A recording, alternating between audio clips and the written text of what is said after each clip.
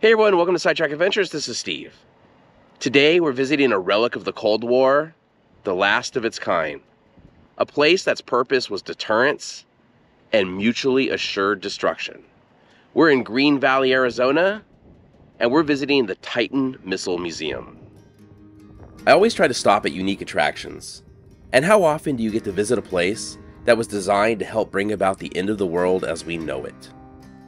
We are about 25 miles south of Tucson, Arizona, at what was once just one of 18 Titan II missile sites located in the area. In its day, the Titan II missile carried the largest nuclear warhead ever deployed on an ICBM by the United States. Originally, there were 54 of these silos across the country, but after the program was shut down in the 1980s, this is the only one that is left. We are going to take the tour today and go down into the silo and command bunker, which were designed to survive a near hit from an enemy nuclear attack.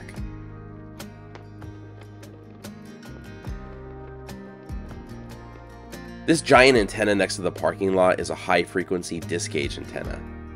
Something like this was not designed to survive a nearby nuclear detonation. The bunker would have had underground antennas that could be deployed as needed too.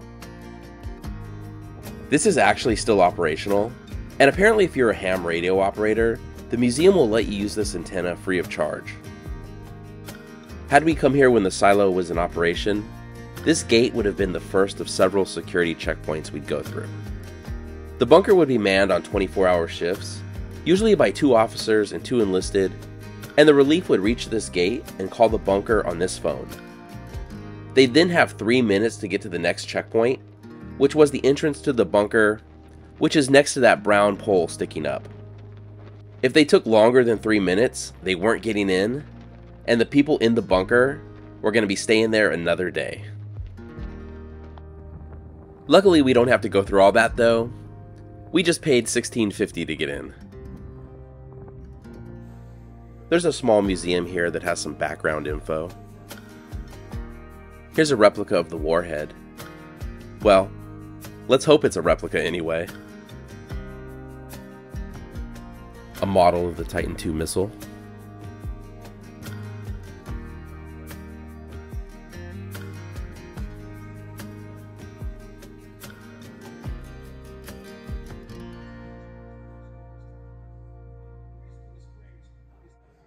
Here's one of the switchboards. It's amazing to think that this was designed to launch a nuclear missile, and now the technology in my watch is more advanced than this. And of course, we have a gift shop in here too. Okay, so we've gone outside, and that is the entrance to the bunker right in front of us. And if we look this way, there are a few helicopters and trucks out here. But that beige thing right in front of us now, those are the silo doors. I'll try to explain things out here as best I can, but please remember, I'm not a rocket surgeon. Here's a closer look at the silo doors. They're permanently blocked so that they're only half open, so that any passing satellites can see that this site is not operational.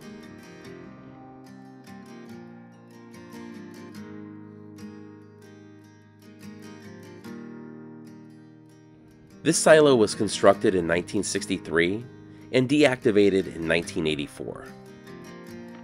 Let's go take a look inside the silo.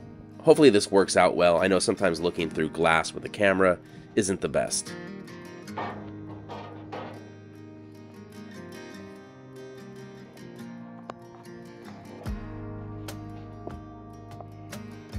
I don't think it's really coming across on camera just how deep this is. Let me try a different angle. I guess for some perspective you can see my shadow way down there.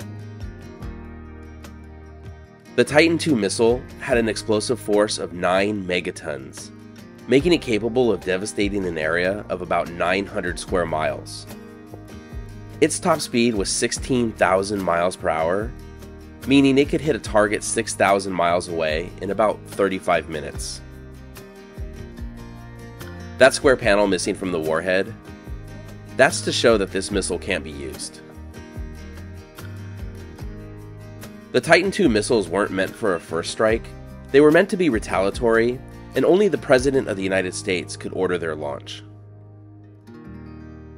The Soviet Union, of course, knew where all these missiles were at, but there were 54 of them across the country. The theory being that the Soviets could take some of them out, but they weren't going to take all of them out. They would pay a heavy price for any first strike.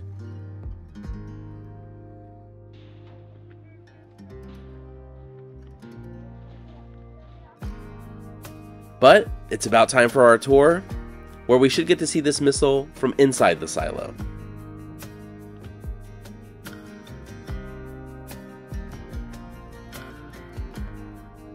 I had mentioned earlier that the bunker would have underground antennas as well. Here's one of them right here. If there was a nearby nuclear blast, they could have popped these up afterwards and still been able to communicate with their command.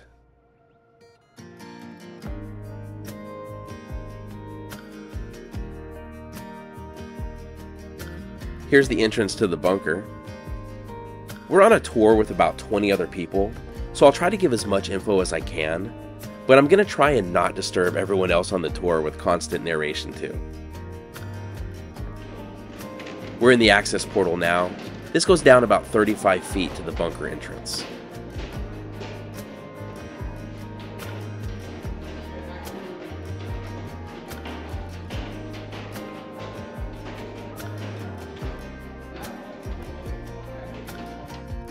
Here are the blast doors at the entrance to the bunker.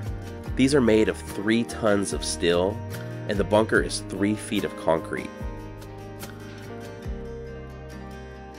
This area outside the door would be destroyed in a nuclear blast, but the areas inside would survive as long as the blast is a mile or more away. There are springs all around to absorb any shock to the bunker, be it an earthquake, a nuclear blast, or a missile launch. You'd hardly feel anything in this bunker at all. You can even see here how the floor isn't connected to the wall.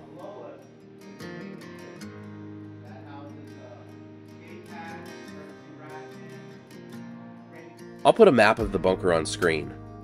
It's 3 floors, with the command center being on the middle floor where we entered, a communication center below us, and the living quarters above us. Normally the tours don't go to the communication center or the living quarters, but our tour guide said we'll get a chance to see the living quarters today.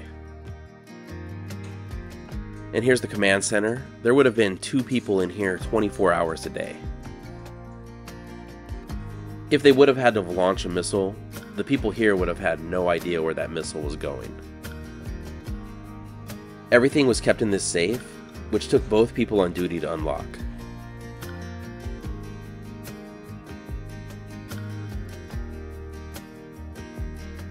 Within a few minutes of getting the call, this key would have been turned, and the missile would have been launched.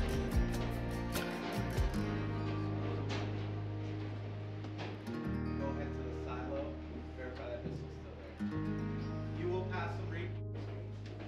And here's a look at where the crew would have slept.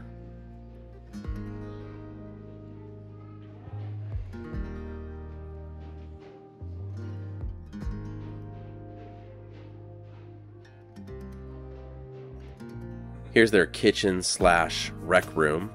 I did ask how long the crew could have survived down here after a nuclear blast, and I was told about 18 days.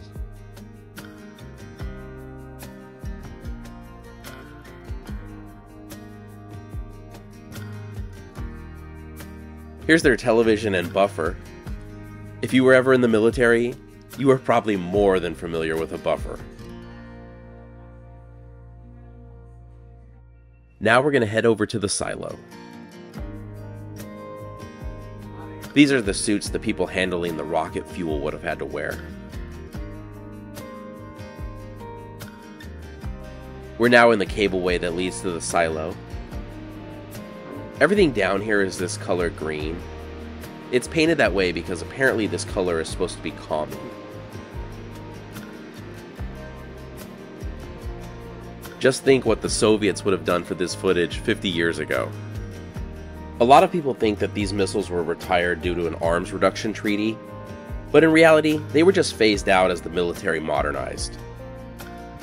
I hope everyone is feeling really calm looking at all this seafoam green.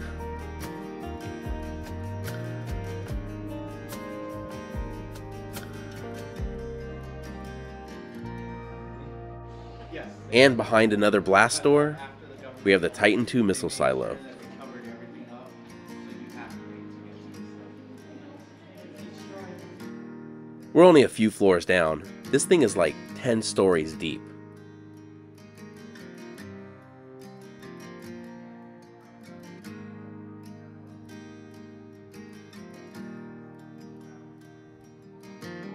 Please no smoking by the nuclear missile filled with rocket fuel.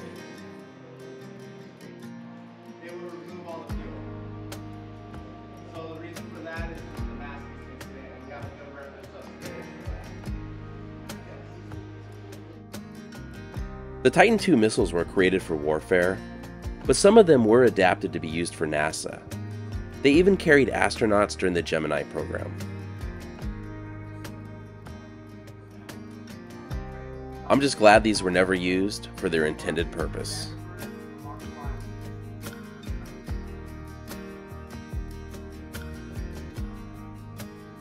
So that's our look inside the last known, well, as far as we know, Titan II missile silo. Thank you so much for watching. If you enjoyed the video, please give it a thumbs up, consider subscribing, and we'll see you next week.